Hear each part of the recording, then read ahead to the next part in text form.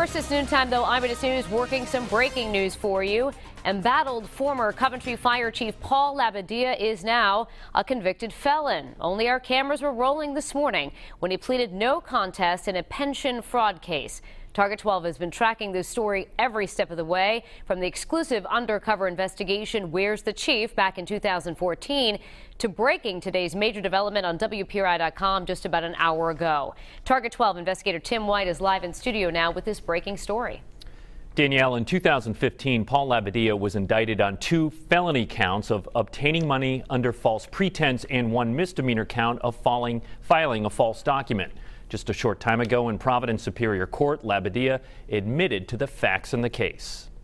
3293A, the state of Rhode Island versus Paul Labbadia. From not guilty to no contest, Paul Labbadia changing his plea in a long-running pension fraud case. Investigators say the 52-year-old filed a false document in 2007 when he applied for a pension as a retired North Providence firefighter. But investigators say he didn't work as many years as he claimed and fraudulently collected nearly $250,000 in retiree health and pension benefits. Last year, the state suspended his pension and the evidence was handed over to the state police. Just a political pawn in a chess game. Well, what does that mean? Who's playing politics, Mr. Labbadia? I'm a pawn in a political chess game.